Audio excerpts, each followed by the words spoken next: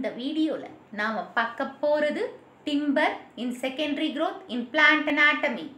Timber is derived from the wood logs through the process of sawing.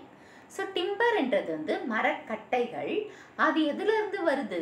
wood, மரத்துல இருக்கிற அந்த wood. ஓகேவா, அந்த கட்டையில இருந்து தான் வருது. அது எப்படி இப்படி இருக்கிறது நம்ம அறுக்குறோம். சாவிங்கன்னா அறுக்குறோம். சாவிங் அதில் நிறைய டைப்ஸ் இருக்குது. இந்த மாதிரி மெத்தட்ஸ், இது மாதிரி பிளெயினாக அறுக்கிறது, அந்த அறுத்தாதான் நம்ம வந்து ஒரு பொருளாக உருவாக்க முடியும். ஒரு கதுவா இல்லை ஒரு சேரா ஒரு பெஞ்சாக உருவாக்க முடியும். ஸோ இது வந்து பார்த்திங்கன்னா ரேடியல் சாவிங். அந்த நீங்கள் அந்த வரி வரியாக போட்டிருக்கோம் இல்லையா, அந்த ரேடியல் டைப்பில் இருக்குது. இது வந்து ஆர்டினரி சாவிங், ஆர்டினரியாக இருக்கிறது. இது வந்து குவார்ட்டர், அந்த 4 இதுவாக வருது பாருங்கள், அந்த இது டேஞ்சென்ஷியல். ஓகேவா, ஸோ இந்த மாதிரியெல்லாம் நிறைய மெத்தட்ஸ் இருக்குது அறுக்கிறதுல. ஸோ இப்படி அறுத்து நம்ம டிம்பரை யூஸ் பண்ணுறோம். So there are many methods of சாவிங். இப்போ பார்த்தோம். Among them rib சாவிங் is the most common method of making timber. So rib சாவிங் தான், அதாவது ரிப் அந்த விலா அறுக்கு அதுதான் ரொம்ப வந்து காமனான ஒன்று. ஓகேவா, இந்த விலா அறுக்கும் தன்மை மரத்தில் இருக்கிறது, அதுதான் ரொம்ப காமனான ஒன்று. So timber is mainly used for carpentry and building houses. So இந்த டிம்பரை வச்சு என்ன பண்ணலாம்?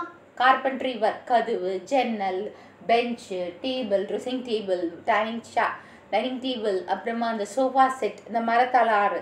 ஸோ அது கார்பென்ட்ரி. பில்டிங் ஒர்க், அந்த கதவு, ஜன்னல் அதெல்லாம் சொன்னேன் இல்லையா, அது எல்லாத்துக்குமே யூஸ் ஆகுது. In order to enrich the quality of timber, seasoning of wood is done. So quality of timber and மரக்கட்டையோட quality நல்லா கிடைக்கணும்னா நம்ம சீசனிங் பண்ணணும். சீசனிங்னா மரத்தில் நீர் இருக்கு இல்லையா, தண்ணி இருக்கு இல்லையா, அந்த தண்ணியை வந்து நம்ம ட்ரை பண்ணணும். ஸோ அந்த ட்ரை பண்ணுற ப்ராசஸ்க்கு பேர் தான் என்னது? Seasoning of would. Timber is most important tissue that sequestrates atmospheric carbon and this reduces the global warming. So timber வந்து ரொம்ப அதாவது ரொம்ப முக்கியமான ஒரு டிஷ்யூ. ஏன்னா அதில் தான் செக்வஸ்ட்ரேஷன்னா கார்பனை சேகரிக்கிறது. கார்பன்னா green house gases, carbon di oxide, carbon monoxide, methane, இது எல்லாத்தையும் வந்து தனக்குள்ளே சேர்த்து வச்சிருக்கு. அந்த சேர்த்து வச்சிருக்கிறதுனால அட்மாஸ்பியரில் இருக்கிற கார்பன் டை ஆக்சைடையோ கார்பன் பார்ட்டிகல், அதாவது கார்பன் மெட்டீரியல்ஸை வந்து கம்மி பண்ண வைக்குது. ஸோ கம்மி பண்ணுறதுனால எது கம்மியாகுது? குளோபல் வார்மிங் கம்மியாகுது. Okay, seasoning of wood. It is the process in which moisture content from the wood is removed. So என்னன்னு சொன்ன ஃபஸ்ட்டு, சீசனிங்னாவே என்னன்னா ஒரு wood, அதாவது கட்டையில், மரக்கட்டையில் நீரை, அதாவது மாய்ஸ்சர்னா தண்ணி, அதை வந்து ட்ரை ஆக்கிற ஒரு ப்ரொசீஜர் தான் seasoning. There are 2 types of seasoning: air seasoning and kiln seasoning.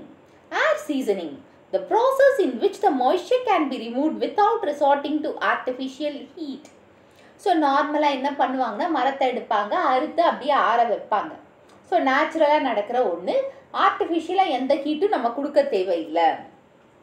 So இந்த மாதிரி மரத்தை கட் பண்ணிவிட்டு அப்படியே காத்தாட்டமாக அது வச்சு அதை பார்க்குறது, அந்த ஈரம் ட்ரை ஆகிற வரையும், தண்ணி அந்த உள்ளே இருக்கிற அந்த ஈரப்பதம் வந்து ட்ரை ஆகிற வரையும் அப்படியே விட்டுறது. So in this method of artificial seasoning, the cut timber pieces are left exposed to the open air and moisture is removed naturally and gradually by heat of the sun.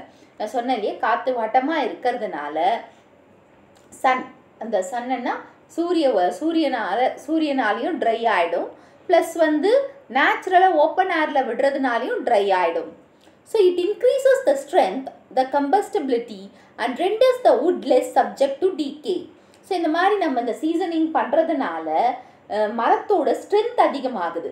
Strength அதிகமாகிறதுனால கம்பஸ்டிபிலிட்டின்னா சீக்கிரமாக எரியக்கூடிய தன்மையும் அதுக்கிட்ட வருது. அது மட்டும் இல்லாமல் அந்த கட்டை இல்லையா, அந்த கட்டை வந்து டீக்கே அவ்வளோ சீக்கிரமாக டீக்கே ஆகாது, அழுகாது. Next, கிளின் seasoning. the process in which the moisture can be removed by artificial method in an enclosed condition. So air seasoning வந்து நேச்சுரலா நடக்கிறது, ஓப்பன் ஏர்ல விடுறது. இது வந்து ஒரு க்ளோஸ்டு இதுக்குள்ளே வைக்கிறது, ஒரு ரூம்குள்ளே போட்டு ஃபேன் போட்டு காய வைக்கிறோம் இல்லையா, இது அந்த மாதிரின்னு வச்சுக்கோங்களேன். இப்போ துணியை வந்து மழை பெஞ்சிச்சுன்னா ஃபேனை போட்டு வீட்டுக்குள்ளே காய வைக்கிற மாதிரி மரக்கட்டையை கட் பண்ணி ஒரு ரூம்குள்ளே போட்டு அதில் இங்கே பாருங்கள் இந்த ஃபேனை போட்டு காய வைக்கிறது தான் இந்த என்னது அந்த குறிப்பிட்ட அந்த டிம்பருக்கு தேவையான காற்றோட்டம், ஹீட்டு, அதெல்லாமே. இங்கே பாருங்கள் ஃபேன் இருக்கா, இங்கே பாருங்கள் ஜெட், அந்த ஸ்டீம் ஜெட் ஹீட்டை ப்ரொடியூஸ் பண்ணுறது, அதெல்லாம் வச்சு காய வைக்கிறது தான் இந்த kiln selection. So the process in which the moisture can be removed by artificial method in an enclosed condition. So artificial methodல ஒரு closed conditionல, அதாவது ஒரு ரூம் மாதிரி அந்த மாதிரி இடத்துல இது பண்ணுறது. The timber pieces are enclosed in a steam heater chamber into which air is introduced and circulated by fans, ensuring the removal of moisture uniformly, rapidly and completely. So இந்த மாதிரி ஒரு ரூமுக்குள்ளே போட்டுட்டு அந்த ரூமுக்குள்ளே வந்து ஃபேன் இருக்கும் ப்ளஸ் ஸ்டீம் ஹீட்டர்ஸ் இருக்கும். ஸோ இதனால் வந்து ஈக்குவலாக இந்த மரக்கட்டைகள் ஈக்குவலாக வந்து காஞ்சிருக்கும், அந்த ஈரத்தை ரிமூவ் ஆகி இருக்கும், ஈரப்பத மாய்ஸ்சர் வந்து யூனிஃபார்மில் ரிமூவ் ஆகிருக்கும், ஃபாஸ்ட்டாகவும் நடக்கும். Next, grain, texture and figure of the would. Grain refers to the structural arrangement of the wood, while texture shows the relative size and quality of the various types of wood. இப்போ வந்து grain இருக்கு இல்லையா, இங்கே பாருங்கள். So இதில் வந்து பார்த்திங்கன்னா கிரெயினு, texture and figure of the would, இது ரெண்டுமே ஏ அண்ட் பியில் இருக்குது. ஸோ இந்த கிரெயின்ன்றது எதுன்னா structure, arrangement of the would. இப்போ இந்த வுட்டில் வந்து இது எப்படி அரேஞ்ச் ஆகிருக்கு, கோடு கோடாக இருக்குது அப்படின்னு வச்சுக்கோங்க, ஃபார் எக்ஸாம்பிளுக்கு சொல்கிறேன். ஸோ அதோட அரேஞ்ச்மெண்ட் எப்படி இருக்குது, அந்த வுட்டில் வந்து இந்த கிரெயின்ஸ் எப்படி அரேஞ்ச் ஆகிருக்கு, அந்த ஸ்ட்ரக்சர் தெரிஞ்சுக்கிறதுக்கு யூஸ் பண்ணுறது கிரெயின். ஸோ கிரெயின் என்னன்னு சொல்கிறோம், structural arrangement of would. Wood வந்து எப்படி ஸ்ட்ரக்சரலாக அரேஞ்ச் ஆகிருக்கோ அது கிரெயின். ஆனால் டெக்ஸ்சர் என்ன, relative size and quality of various types of would. So இந்த டெக்ஸ்சர்ன்றது வந்து சைஸ் எப்படி இருக்குது, குவாலிட்டி எப்படி இருக்குது, பல்வேறு கட்டைகளோட குவாலிட்டி எப்படி இருக்குன்னு தெரிஞ்சுக்கிறதுக்கு இது பண்ணுறது தான் texture. Figure of would refers to the pattern formed by the grains in the would when the wood is cut into longitudinal direction. So இந்த ஃபிகர்னா தோற்றம், அந்த தோற்றம் லாங்கிடியூடினல் டைரக்ஷனில். இப்போ இந்த பார்த்திங்கன்னா வளையமாக இருக்கு இல்லையா, ரிங்காக. ஸோ இந்த இடத்துல ஸோ அந்த மாதிரி இந்த பேட்டர்ன் எப்படி இருக்குது, ஸோ இந்த பேட்டர்ன் ஆஃப் வுட் எப்படி ஃபார்ம் ஆகிருக்கு, யாரால் ஃபார்ம் ஆகுதுன்னா கிரெயின்ஸ். ஸோ இந்த கிரெயின்ஸ் இங்கே இருக்கு இல்லையா, இந்த கிரெயின்ஸ் வந்து அந்த பேட்டர்ன், எந்த பேட்டர்னில் வந்து வுட்டில் ஃபார்ம் ஆகிருக்கோ அதுதான் ஃபிகர் ஆஃப் வுட்ன்னு சொல்கிறாங்க.